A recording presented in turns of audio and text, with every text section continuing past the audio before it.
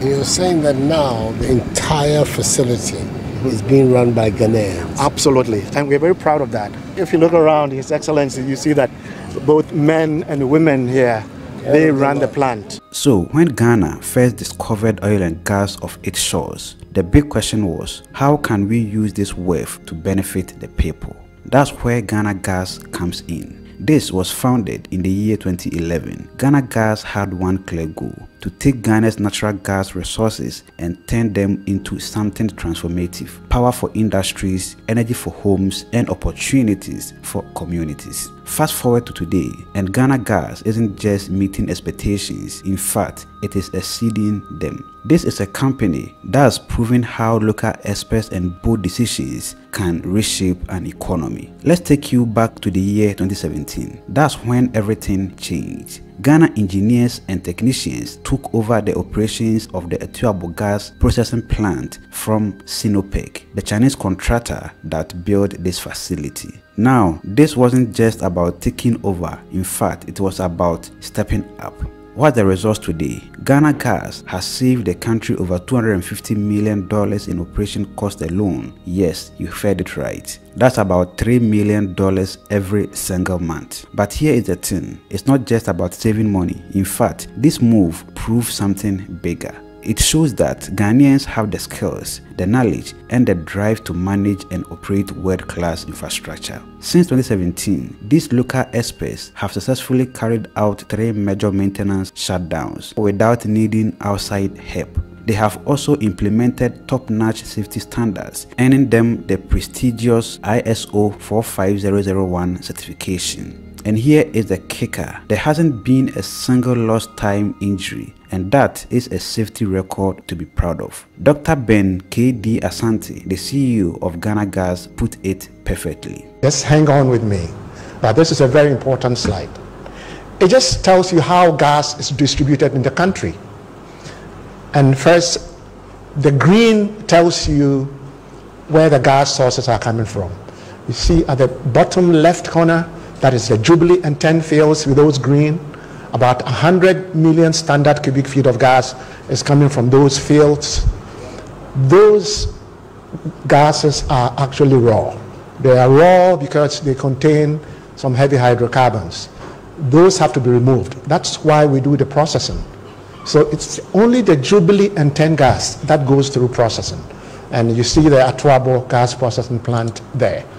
Once it is processed, that lean gas that has been stripped of its liquids, we call lean gas, just like you call lean meat that has got, fat on it. Once you actually extract the oil from it, we call it lean meat. And then that lean gas is commingled with a gas which is already dry, coming from the Sankofa fields. Then it goes eastward towards Takoradi for power generation, and some also goes to Tema. But we also have a lateral that takes part of the gas, and you see that there's a lateral that is taking some of the gas through Pristia, and then currently also Kumasi. Kumasi is certainly having generation as well. Okay, so the green tells you the sources of gas, whilst the blue points tells you where the gas is consumed. Okay, and then of course the infrastructure there tells you how the gas is handled, the processing and the transportation. The processing is on the left side, which is the gas processing, and the transmission facilities are those in black. The dotted ones are those that are yet to be installed. But this really captures the distribution network or system for Ghana's gas, both domestic, and then you see red one also coming from Nigeria, about 60 million standard cubic feet of gas also coming from Nigeria. This is a picture of the Ghana's gas distribution. This one. What has happened so far? Okay, so I think Ghana Gas, as the minister said, had its infrastructure actually installed by November 2024. November 2024, we had the sighting of the first gas into Ghana, first domestic gas coming into Ghana. And then we took about 6 months, 5 months to do commissioning of the infrastructure So the first commercial activity in Ghana actually started in May of 2015. And that is where we're actually selling gas to the power producers.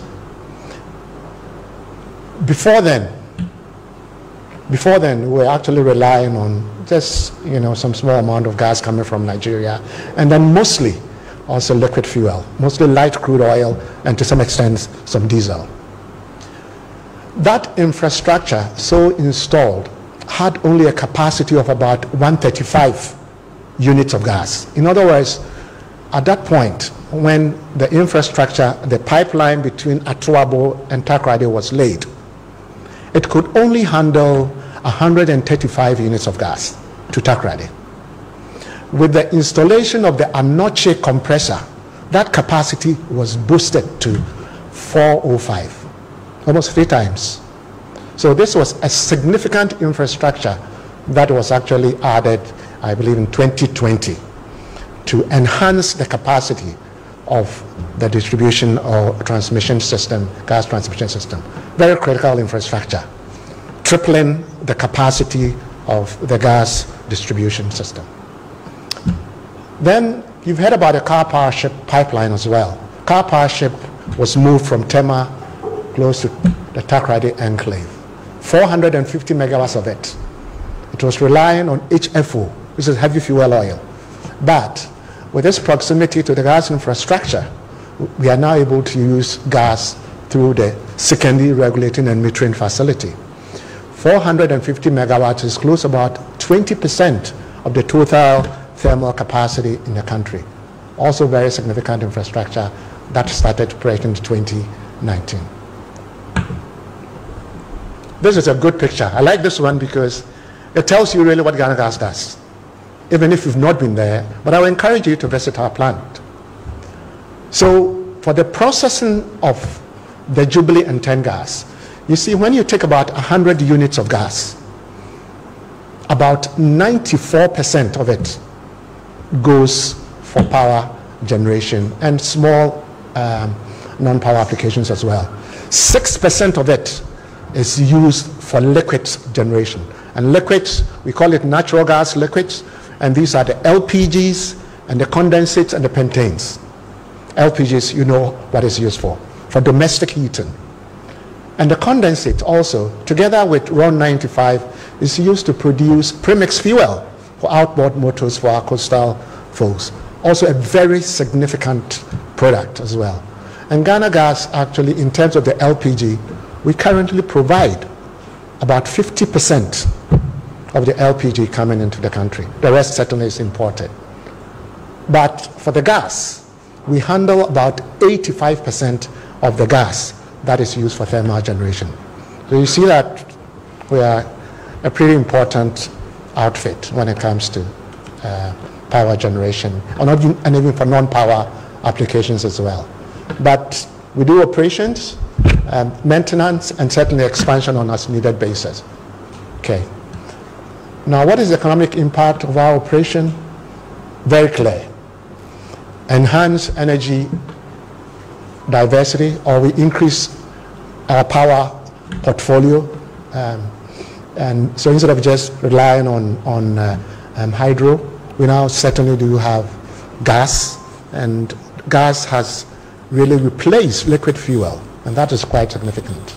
Now, cost savings for the fuel substitution. So substituting gas for liquid fuel has significant implications, cost implications. If you take the Tema enclave, for instance, if you're generating about 100 megawatts of power, if you use liquid fuel, your bill will be close to about $70 million a month. When you use gas, it's about $33 million. So it's less than even half when you use gas instead of liquid fuel. But it doesn't end there. When you use gas, because of its low calorific density as well, you don't have a high atmospheric emission of CO2. Now, globally, we are all transitioning into renewables. We are all trying to minimize the amount of CO2 that we emit into the atmosphere. because of the greenhouse impact it has. When you use gas instead of oil, you cut that down by almost half. So it's not just the cost savings, but also the atmospheric responsiveness when you use gas instead of liquid fuel. Job creation, significant, and also it helps certainly, as I mentioned, with the industrialization effort that we have.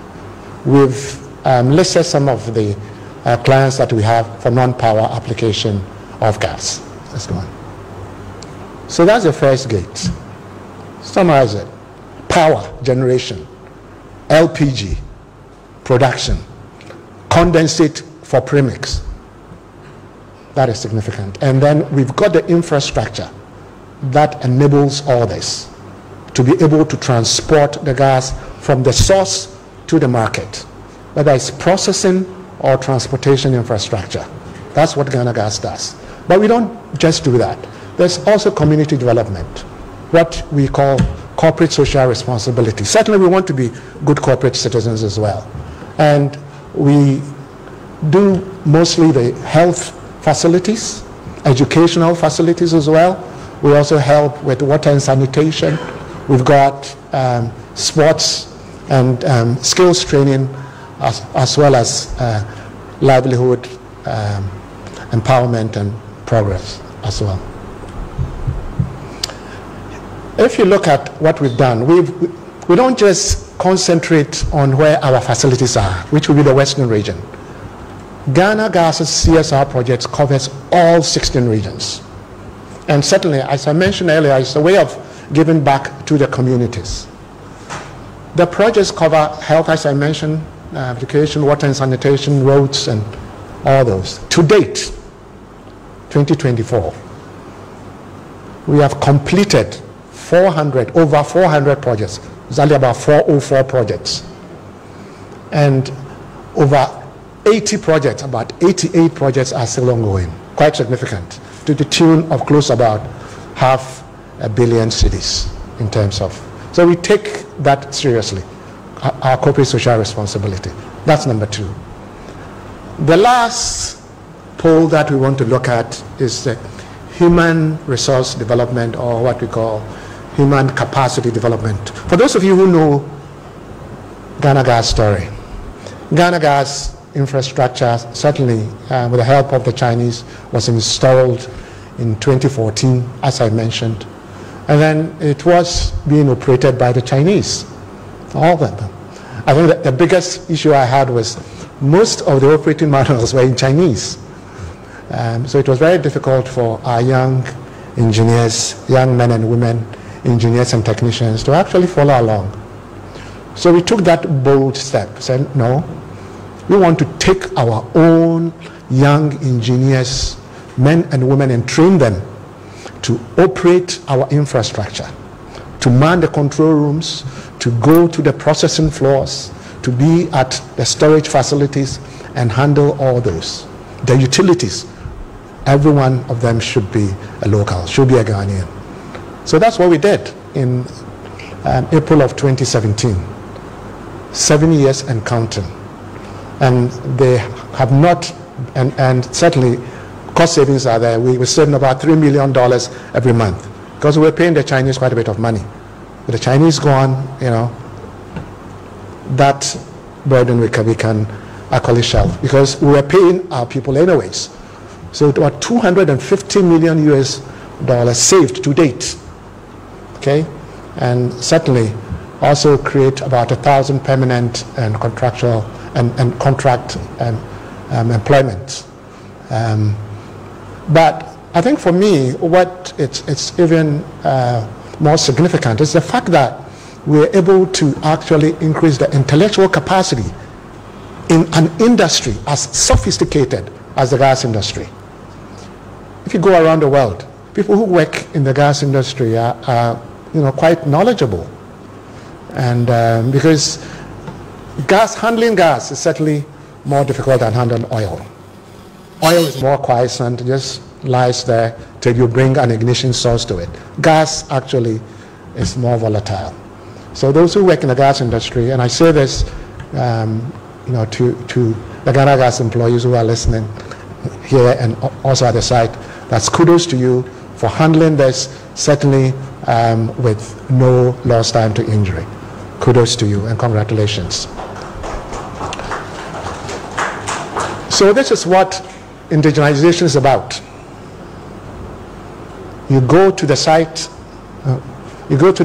and you see just all Ghanaians handling all the sophisticated facilities. And that gives me a lot of pleasure. Okay.